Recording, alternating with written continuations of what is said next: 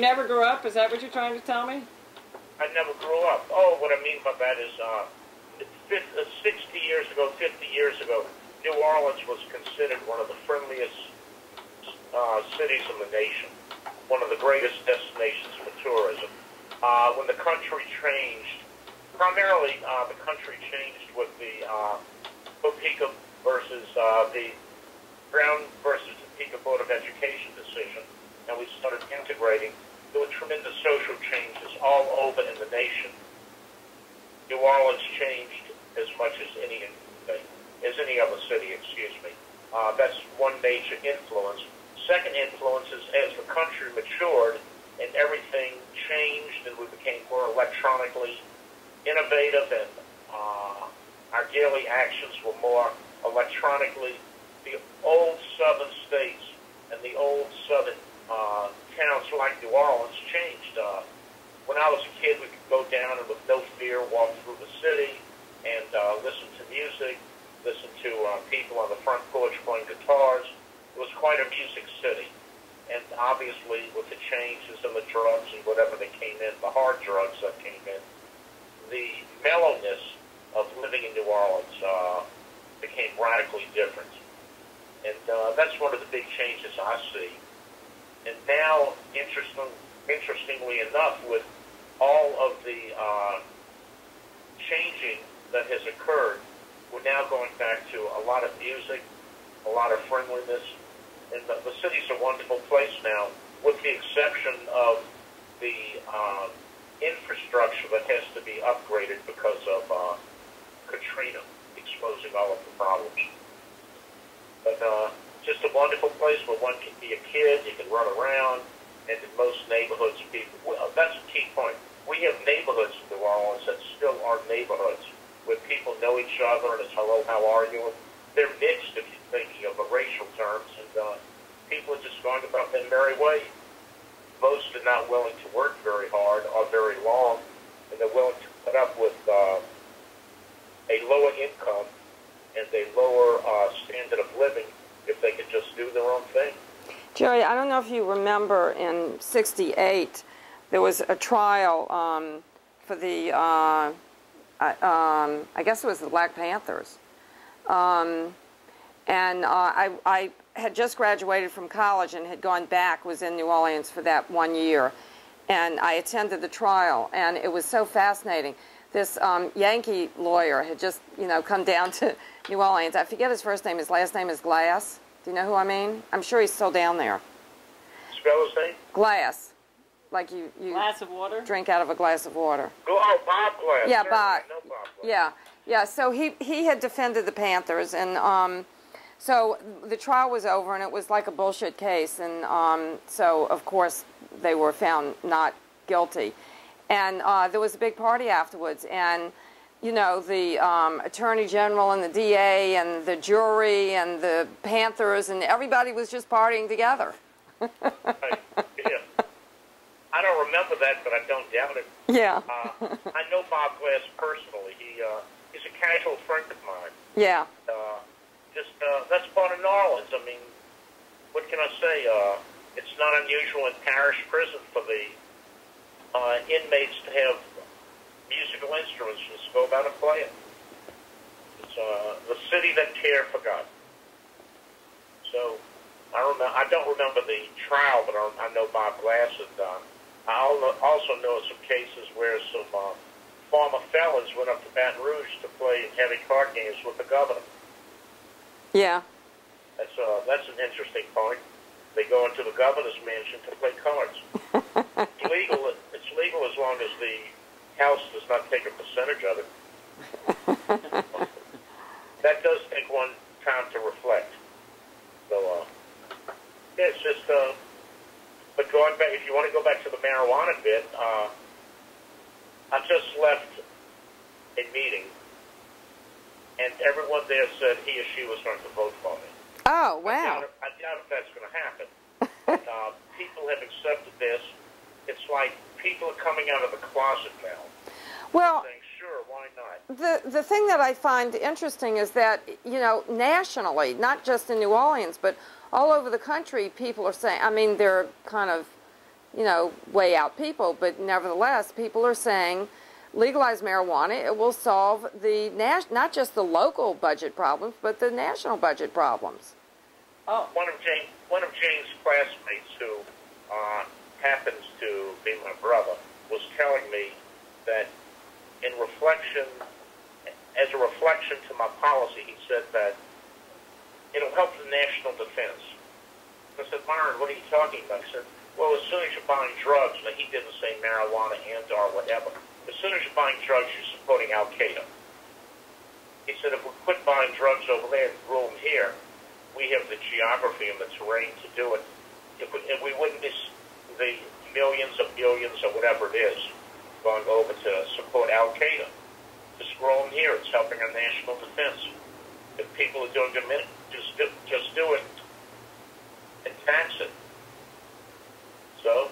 I completely agree. I mean, I think it's ridiculous that everybody's making such a big hoo-ha about it, and the fact that they're not taking you seriously. And now it seems like the tide has shifted. It is shifting, and I'm not going to win this election, but I'm curious as to how many votes I will receive. I'm really hoping there are 11 candidates running. I'm one of the 5 who had specified as non-candidates, so to say. Minor candidates, no chance, et cetera, gadflies. And I'm wondering if I really could come in as high as 5 or 6. But why are they considering you as a non-candidate? I raised $2,500 of my own money while everyone else spent $250,000, $500,000. One person spent over $2 million. So I did not buy television advertising. I did everything by the computer, word of mouth, and handouts. Jerry, what actually inspired you to get interested in this issue? Sibling rivalry. I feel. Why is Myron running? Nothing my brother Myron could do to. Is he running for governor? When I ran for U.S., I didn't run for U.S. Congress. Last year we had a horrible individual, Bill Jefferson, who was convicted of 16, 15, whatever, counts of improper action, improper behavior in government. He had been in, I don't know if you remember Bill Jefferson, Jane, but... No, what position was he? U.S. Congress. Uh-huh. Representing New Orleans, and he was under indictment and blah, blah, blah. 2, 3, 4 members of his immediate family, whatever number, were convicted, or they're currently under indictment, or they pled not guilty, or whatever. And the key point is he was finally convicted, and now on appeal he's still out of jail. But I think it was literally 16 or 18 counts of felonious action. Anyway, the whole point is that it looked like he was going to win the re-election. And I said, this is ridiculous. So I put my name in the ring as an independent, meaning I would not have to go through a primary, and I would meet him face on in the general election. The Republicans at that time had not put anyone up of any significance. So I was going to give the people a last chance scam, a last stop of Jefferson. After I did that, the Republicans finally put up someone. Brian Wagner was his mentor, Jane, if you remember Brian. And I pulled out An Gao, the Vietnamese. Joseph Chow is his trade name, but his name is An Gao. He won by less than 2,000 votes. If I had stayed in, I would have taken more than 2,000 votes away, and it would have split the election and put An Gao out on the streets and Bill Jefferson back in office. And that's exactly why I pulled out. And the end result was everyone thanked me for doing it. And I'm very happy I did not win U.S. Congress. And now I'm running for mayor for a political statement, not really wanting to win. Well, okay, so what ticket are you running on? Is it an independent again?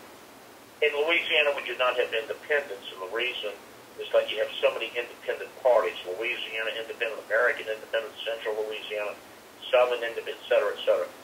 So in Louisiana, I am an independent, yes, but in Louisiana, technically, it's called no party. And the reason it's called no party, as opposed to independent, is to prevent the various independent parties expressing criticism. So the history of Louisiana having checkered politicians is long. You know, going way back, but I do remember in my lifetime when I forget who was running for governor. It might have been McKiffin, but the opposing side was David Duke, who's That was Edwin Edwards. Yeah, Edwin. That's right, Edwards. So David Duke, of course, is a flaming racist, like KKK racist. Yes. So all of the liberals and the non-racists in New Orleans were carting around bumper stickers on their cars saying, "Vote for the crook." The crook and so forth. Because Edwards was indicted, wasn't he, for a bunch of stuff? He's currently in Hopedale Correctional Facility. Okay. Wait, what for? Former governor of Louisiana, you have to understand. He not only ran, he had been governor. He was the incumbent. He was governor 3 times. And He's in prison for racketeering in government. what exactly does that mean? What's interesting is the only way in federal prison one can have a sentence commuted, pardoned, or whatever, is by the United States President. For good behavior, he must serve 87.5% of the prison term. If he wants to get out on good behavior, he still has to serve 87.5% of the prison term. So how many years does he have left? I think it's perhaps 4 or 5 or so. Uh-huh. And if you remember the name Carlos Marcello, Yeah, of course. allegedly the head of the Dixie Mafia, Yeah. Carlos was let out of prison before then because it was a very unusual situation. The prison medical unit did not have the facilities to treat him. He totally lost his mind to dementia, Alzheimer's, or whatever. And quite often a prisoner is let out early for medical reasons that cannot be satisfied in prison, such as dialysis or dementia or whatever. So, but by then the person is, by no one's imagination, a threat to society. Well, speaking of New Orleans having neighborhoods, Carlos Marcello actually was my neighbor. Your neighborhood? Yeah, he lived down the block from us. And what was he like? Lakewood North? Yeah. I did not know that. Yeah. Oh. What was he like as a neighbor? No, I never knew him. There weren't like shootouts in the neighborhood? No, no. I knew the man.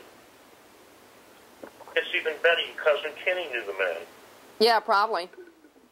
Ellis Paylette, if you knew Ellis, Yeah. Ellis knew the man. And what happened is, at one time, briefly, we were all considering putting in a huge office on the first floor of a building in Metairie that had insurance, law, CPAs, etc., etc. Carlos came through to see Ellis for whatever reason. He turned to Kenny. So what's your name? He said, Kenny Paylette. He said, oh, you're Elliot Finkelstein's grandson and Gerson is your uncle? You like that one? Well, I guess... I don't get the joke, but... Well, I think the joke is that the Jews and the Mafia all knew each other. We're all in it together. They were all in it together. Yeah. That's what happened. For real. So what kind of impact do you think that your campaign is going to have?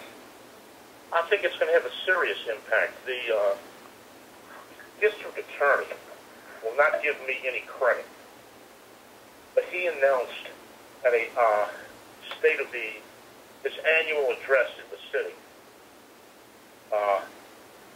It was a week ago Tuesday night that they were looking into a number of things, one of which was trying to change many crimes and consider them many petty crimes and try to have them redirected to the municipal court system.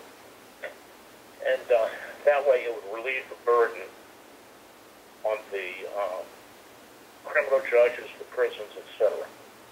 Yesterday I had a meeting with the chief of the executive director of the indigent offenders, public assistance in New Orleans. And he mentioned that also, and I said, well, do you think it's a reflection of my candidacy? He said, I don't know. He said that he's been thinking about this and stating it for about a year. For whatever reason, he decided to announce it now. So whether that's a reflection of mine, I don't know. But I'm not really looking to take credit. I'm just looking to help the city. Today, just to put it in a point, what is not the typical, but what is not an uncommon situation. It's 52 degrees and raining. The numerous homeless in New Orleans.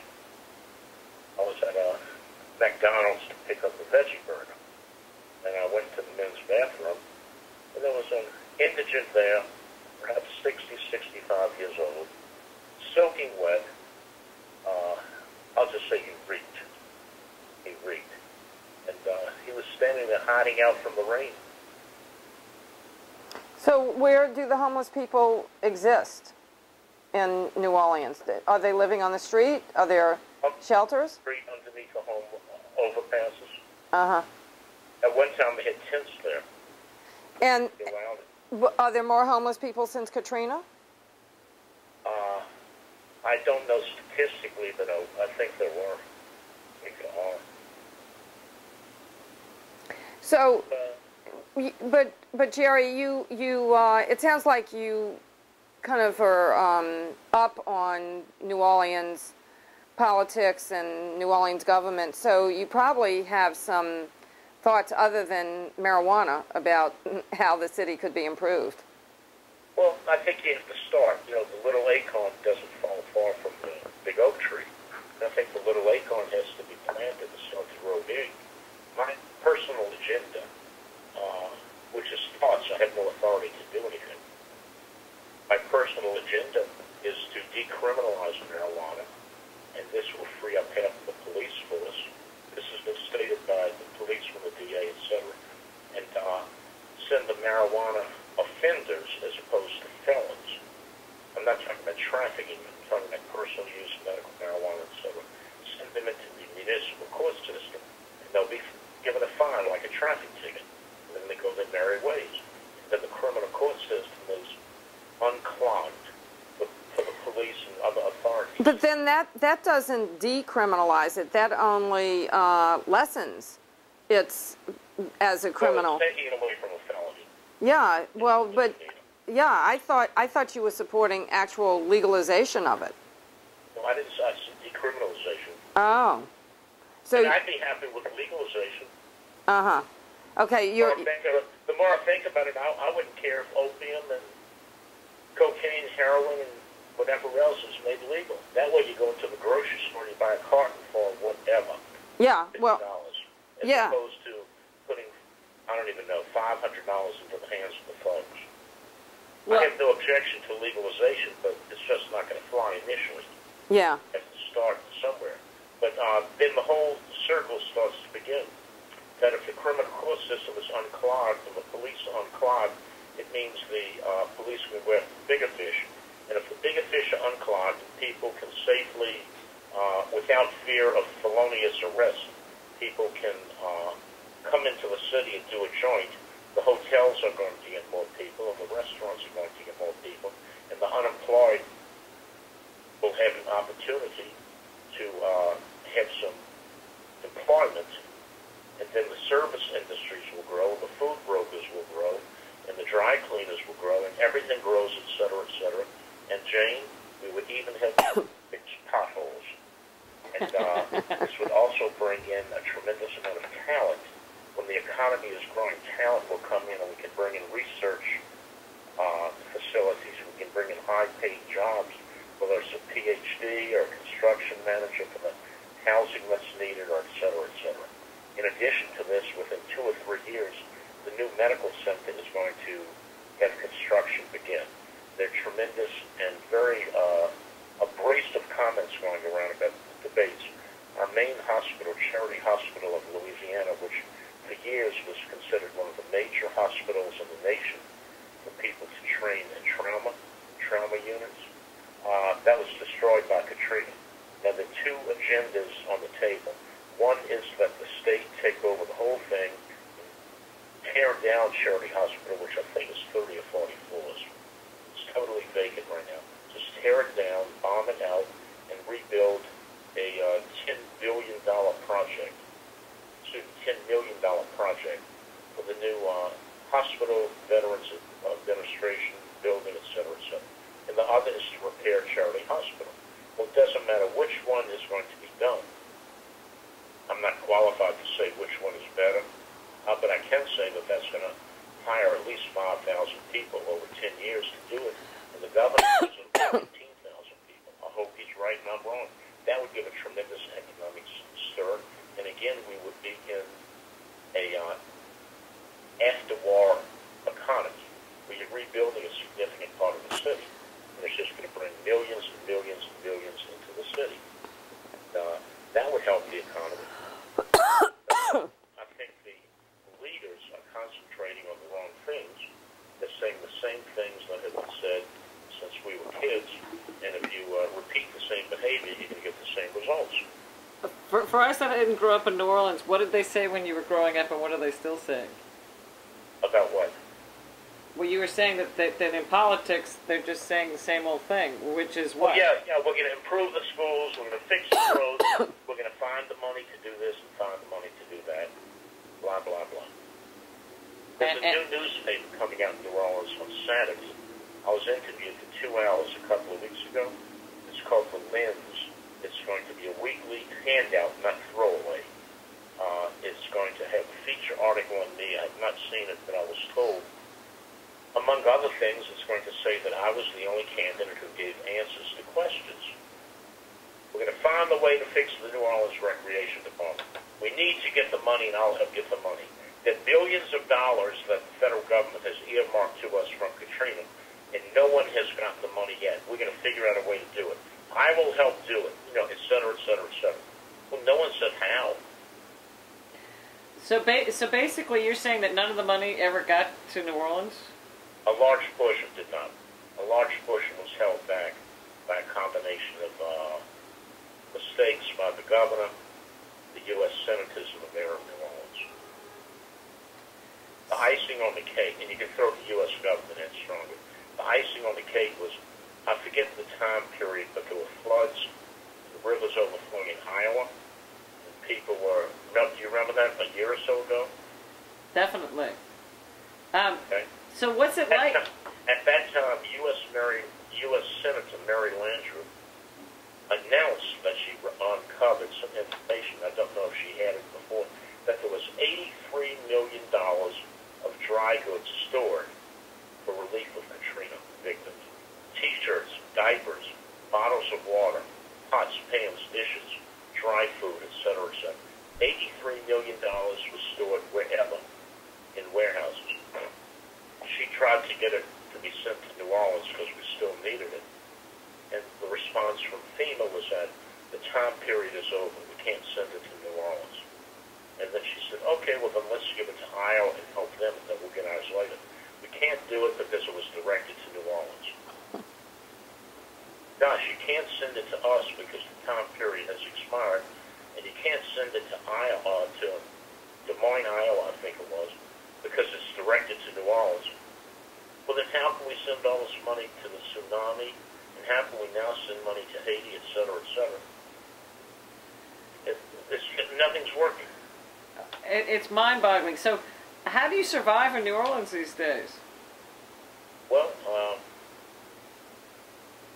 I'm having a good time. I was one of the few who built a proper business, and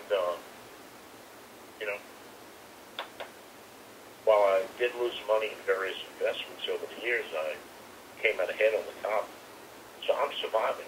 Well, that's good to hear.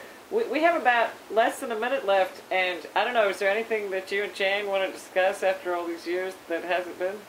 You have to remember, for the benefits of New Orleans, the flooding of Katrina did one great benefit. It increased the crawfish crop.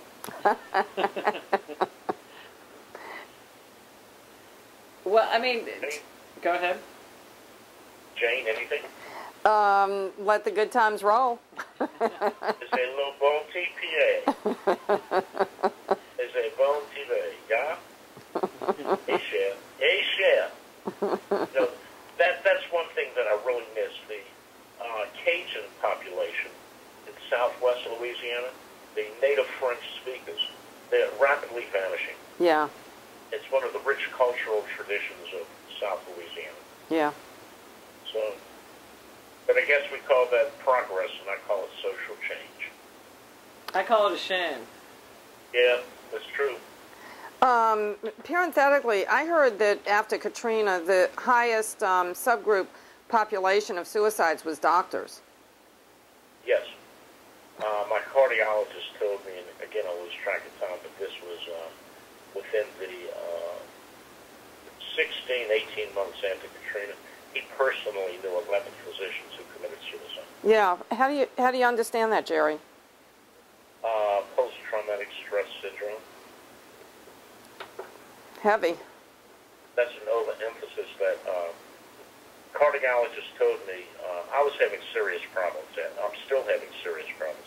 Every day I drive along and I see what used to be a happy memory for me of whatever happened then. And, you know, one place that I thought that I had a happy memory was literally the building was upside down. No. So quite a few people have gone on various anxiety, antidepressant drugs, etc. And my cardiologist told me that 50% of his patients aren't Cymbalta, and the other 50% should be. I had decided that I was not returning to New Orleans, that I wouldn't be able to bear seeing what it would look like. And I did abide by that for several years. And then my uncle died, and he was a well-known figure in New Orleans, a psychoanalyst like I am. And they had a memorial service for him at the Museum of Art. And I felt I had to go. And so I went down and kind of broke the ice. And now I come down, you know, frequently. But it was a difficult decision to make, to go back. Well, I live not too far from the Museum of Art. Yeah. No, I remember where you live. Okay. Bleeker used to tell me where you lived. You did? Bleeker? Oh, Bleeker, yeah. Oh, Bleeker, good old Bleeker. But I'm just saying, that's another memory of New Orleans. Do you know why her name was Bleeker? When the residents and interns worked at Charity Hospital and had the OBGYN staff, primarily their OB staff, the OB work, I should say, they were up 36, 48 straight hours doing nothing but delivering babies to indigents. Okay? And some of the names they gave were rather cruel, such as you had twins, and they were called Mally and Famali. You had a baby born at an oblique angle delivery, so she became oblique. And they were picking on the innocence and the ignorance of people who were taken to Charity Hospital for deliveries. And that was another institution in New Orleans. All of this was overturned by the Brown versus Topeka Board of Education. And then suddenly we had a lot of civil strife. We had a lot of fighting, both verbal and physical, because of this change. What's happening right now today in New Orleans, the election is in 2 days for the mayoral and council seats and other municipal elections. And what's fascinating is right now, if the election had been held yesterday, Mitch Landrieu, who's heir to one of the big political families in New Orleans, whose sister is U.S. Senator Mary Landrieu, Mitch is in the front runner. I've had many conversations, because I'm running for mayor as a minor candidate, with many of the African Americans, the Creoles, the blacks, whatever term you want to use. They're very upset because it looks like the whites are going to get the power back.